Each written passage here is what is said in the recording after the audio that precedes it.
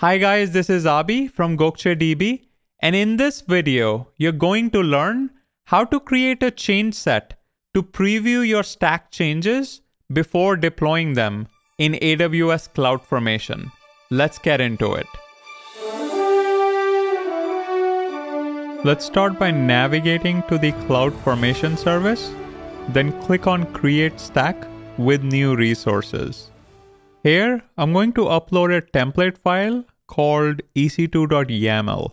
In this file, I'm starting with a resources section with a resource defined called web server instance, which is of the type ec2. Attention!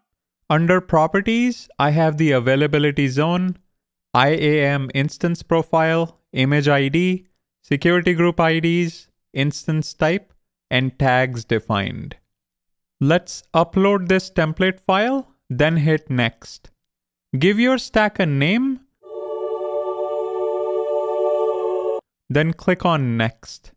I'm going to leave all these stack options to their default values, then click on Next. Review your stack configuration, then click on the Create Change Set button. A change set is a preview of how the stack will be configured before creating it. I'm going to leave the change set name to its default name, then hit the Create Change Set button. Give it some time, then hit refresh, and the preview of your changes should show up in the Changes tab. Here, we see an action of type add for web server instance, which is of the type ec2. You can also review your template and JSON changes. Hit refresh in the overview section and your execution status should now say available. Click on the execute change set button, review your rollback options, and you should see your stack in create in progress status. Give it a few minutes and your stack should eventually change to create_complete. Navigate to the Resources tab, then click on the physical ID to confirm that your EC2 instance is indeed up and running. If you head to the Tags tab, you'll notice that the environment key has a value of prod as we configured in our template file.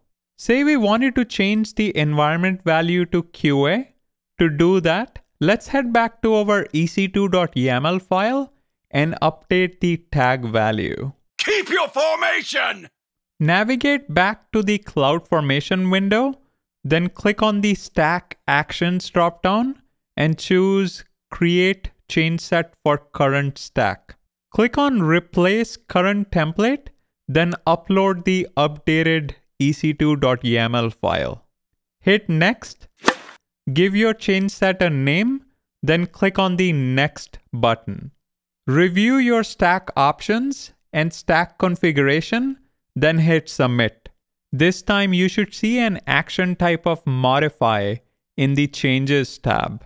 Review your template and JSON changes, then hit the Refresh button in the Overview section.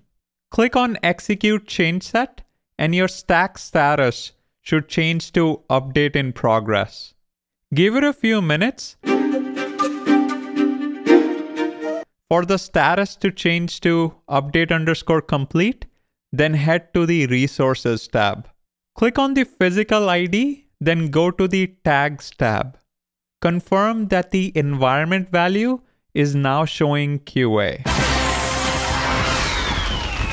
There you have it. If you have any questions, leave them in the comments section below. Don't forget to like, subscribe, and turn on the notification bell. Until next time.